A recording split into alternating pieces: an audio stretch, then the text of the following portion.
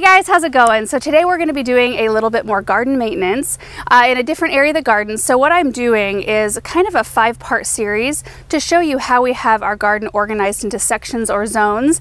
We have 5 zones around our house, and we look at one of those zones one of the days of the work week. This whole organization system came about because things were just getting so overwhelming, because I just really was looking at the garden as a whole instead of smaller sections. Once I put them into zones or smaller sections, bite-sized pieces, it really started to kind of fall into place, and we were able to keep on top of things so much easier without letting all the other things that I was seeing in the garden kind of flood in and take over, if that makes sense. So like yesterday, we worked in Monday's zone, which involves the flower bed starting at the back sun porch stairs, around the west side of the house, and around the front where the limelight hydrangeas are. Also this flower bed here, the flower bed that starts on the west side, the end of it there, and comes all the way down. It includes the vegetable garden and the area around the greenhouse. So I explained in detail a little bit more yesterday how the system works. We'll link that video down below. Basically, we just look at each zone for weeds, deadheading, and just general stuff. Just like if the wind was blowing the night before, we pick up branches or leaves or that sort of thing. It's no big projects. It's just like the little things that add up if you don't take care of them on a regular basis. I also showed you this, which is just an overhead printout from Google Earth of our house. And then I showed you how we have it all broken up into zones. Each color represents a day of the week, which I have delineated right there. So Monday is blue, so we took care of that. Tuesday's zone, this is what we're gonna do today, is in yellow. So the back sun porch flower bed, the area around the kitchen, the fireplace, and the brick patio. So basically I'm standing right here. We're gonna be taking care of this flower bed here, all around the fireplace, the brick patio out there, and this flower bed right here. Also, I'm gonna do, this is not something I normally do in a zone, but I am going to tighten up these boxwood spirals, remove the impatiens, and I'm gonna pop some violas in. Just a super simple, quick project. So I just wanna walk you through really quick this whole area, kind of show you what's going on and what I'm looking for today. So let's kind of start out here. What I look for is any insect issues. So I'll check the Supertunia, see if there's any aphid issues. I don't think there is, but that's the thing. We just wanna keep on top of it and keep looking at stuff. We'll be picking up, you know, some of the seed pods that have blown, any deadheading or trimming that we need to do. I've got a whole bunch of hostas in this bed. Let me pop back here. So there's a whole bunch that really just needs to be cleaned up. That's the kind of stuff we're looking for. Just dead leaves, anything that's looking a little tired. We're gonna check the drip by this right here. This whole bed needs just a once over. See those? These poor hostas just get nailed by wind. But we're just gonna make them look a lot better today. And as we come out this direction, we'll just do a check of everything in this area, all of the containers. I'll probably space the containers a little bit. It's just a really good way to do little changes to improve the quality of life for these plants as they grow. Boy, that James Britannia looks awesome. That's Safari Dawn. It's a new plant for next year, and I am absolutely thrilled with this plant. I don't think we're gonna need to do very much in the way of anything in the butterfly garden. It's totally full and wonderful. If you plant things full like this, you just don't get weeds. They don't have room. What I'll probably do is weed around these boxwoods. These are all going. All the boxwoods I'm gonna move out to the new property. They're all still being drip irrigated, but they were part of a different plan at one time. And then this part here, all the back stuff is part of a different zone. Swinging around, so this is the area around the fireplace. We're gonna go through here. There's some heucherellas I need to groom. I may need to do some deadheading. These are the carding mill roses that were in front of the gazebo, and I transplanted them this spring, and all 3 of them look so good. I'm just so happy about that. I think they look great underneath the angel statue. We did remove the Japanese maple. It ended up not really thriving. It had a few little leaves on it, but the view, let me show you the view. The view from the fireplace area, yeah, I didn't want that marred by anything. We're gonna keep all of our plantings low in here so that we can see the Hartley. Okay, coming back out this way, we've got our roses here. They're looking pretty good. I don't think I'm gonna have to do very much in the way of deadheading, but there's a few little weeds we'll take care of. Grass edging is also something we look at, but it's looking pretty sharp. I don't think I'm gonna need to do any maintenance there. I might need to clean like that little section up there, but see, if you do like little bits at a time, it never becomes out of control problem. I need to groom up the hellebores over here. Double up pink begonias looking awesome. This is one of my favorite views of the garden. Right through here. We'll do some hosta cleanup. There's some Newly Noir coleus that I need to deadhead a bit. spider webs on the box, that I'll just brush those off. And then as we move this way, you can see just a bunch of perennials. I actually am going to take a look at everything on this table as well. You might remember I put this together early on. I have one lemon cypress that I need to toss. It did not survive. And then I need to groom up the lungwort down here, but other than that, everything's okay. Really, this whole view is looking pretty good right now. Not too shabby. I need to groom up some scorched leaves right here. The sun barrels through just like right here at one part of the day. And kind of poor plants, like I don't know to plant for shade or sun because it's mostly shade except for one little window of the day. We've got some beautiful lambs right here. I actually cleaned these up the other night when Samantha and I were out here. I try to do little things as we're walking around. I just will grab a leaf or two that looks bad, and it really does help to do little, like small, consistent things. The Limetta hydrangeas in here are doing so much better this year, and I think it's because Aaron's been so on it with the chelated iron.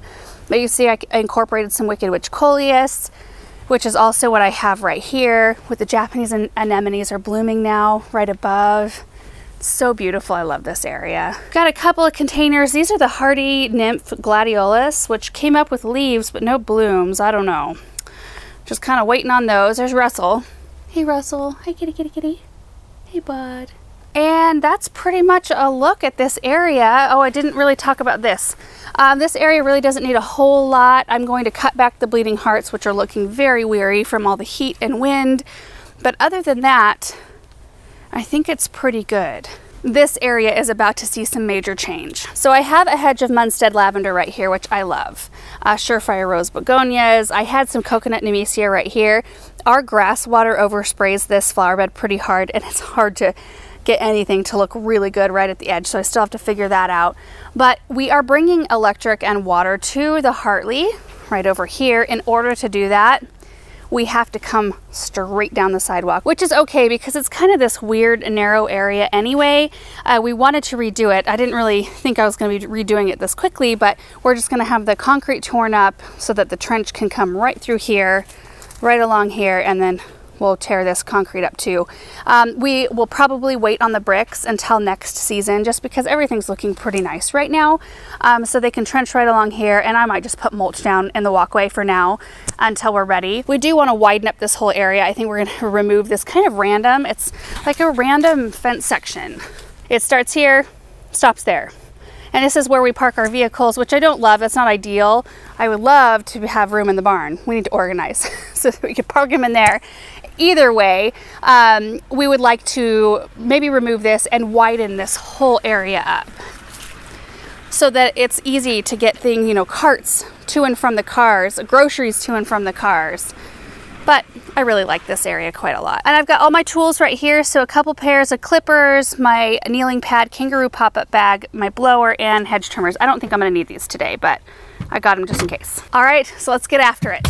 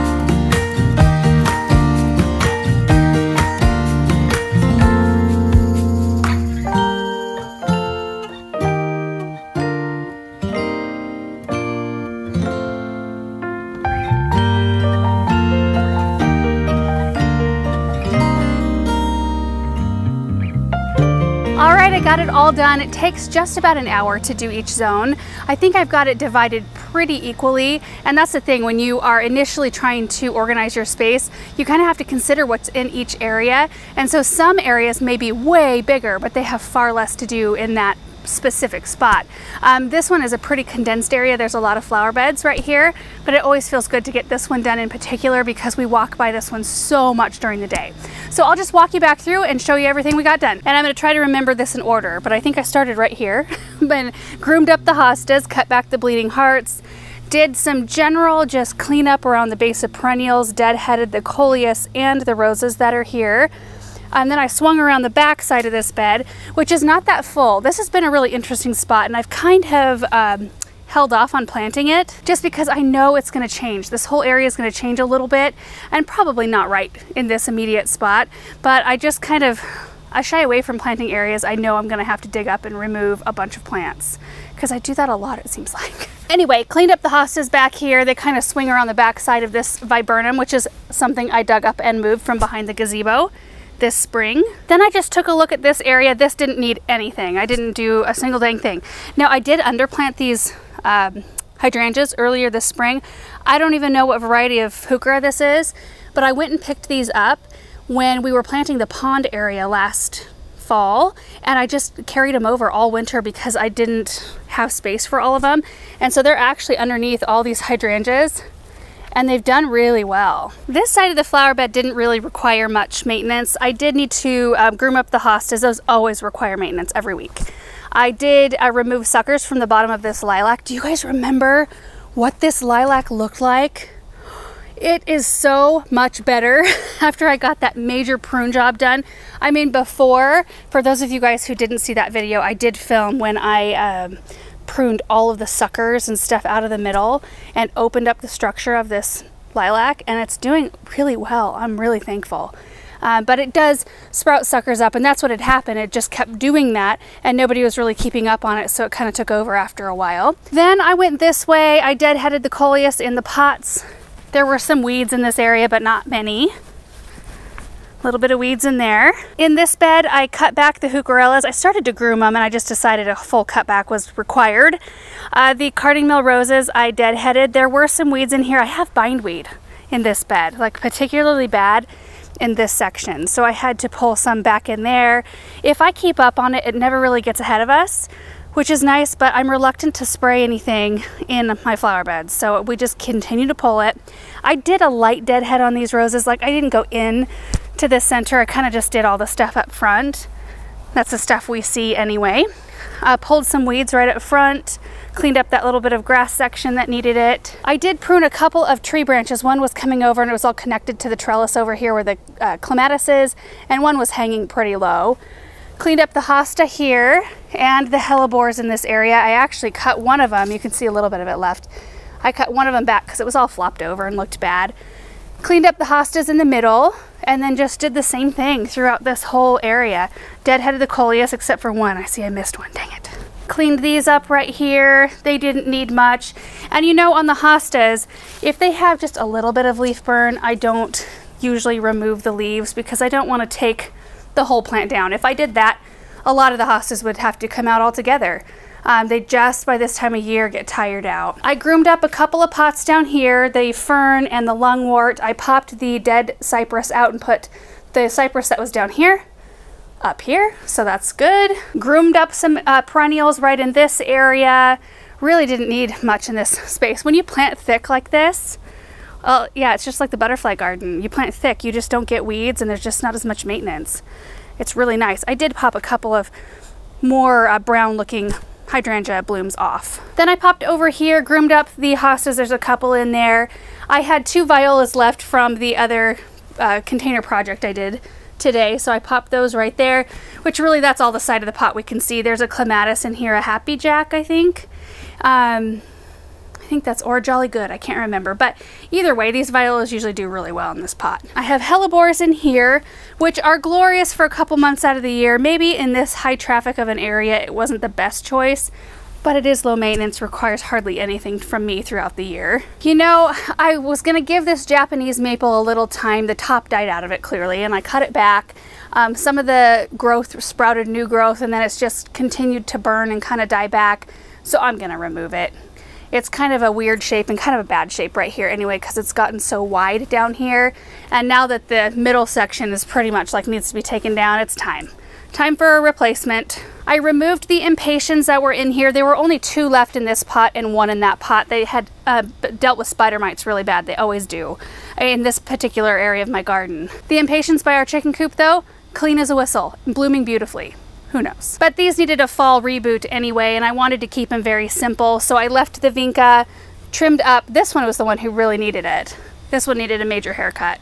So got that tightened up just a little bit, and I'm reluctant to go too deep in to really shape it when it's still pretty warm out, but it looks way better. And the violas are just a really sweet little touch of color. And then we popped out here. You can see my kangaroo pop-up bag there. So I cleaned up the hosta bed. Now I did not try to do a 100% cleanup like of all the little lantern pods because of that right there. They just fall every day, like just a carpet of them. So it's not worth it to spend a ton of time, but I can use the blower because they're so lightweight. They're like paper. They're lightweight and they blow right off of the mulch. So see, they're just this papery material. These all look really good. This is the Be My Sunshine. Planted those from little bulbs. They're doing great. And these are beautiful. Look at the color on those. These are the Be My First Love. And you can see this bed from the back. I think I'm going to pop more hostas in here. I just think with how much exposure these get to wind, I don't know that they'll ever get to be their huge size. I do have some woo-la-las in here that want to grow 4 feet wide, or 4 to 5 feet wide, I think. I just think I'm gonna have to groom on them so much every year that they'll probably never get that big. I brought this little bird topiary out from here. It was getting like swallowed by the licorice vine. Trimmed them up a tiny bit. They have a little bit of burn on them, I think from the wind over here, but they should be all right. Blew off this area, trimmed back the euphorbia, and that's pretty much it. Oh, I did weed over here. I weeded right there. Even though it's all gonna change, you gotta still keep up on the weeds, otherwise they'll just keep growing. I also intend to dig up the Hakanakloa, Japanese forest grass. It's all burned because it's exposed to full sun. It was in full shade when I planted them here because of all the trees that we had.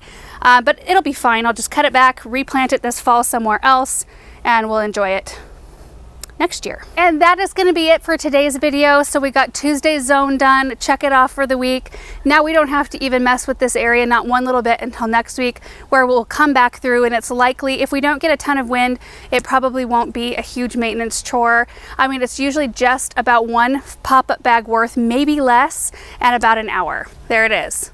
That's how much refuse I got today. Well, thank you guys so much for watching today's video, today's zone.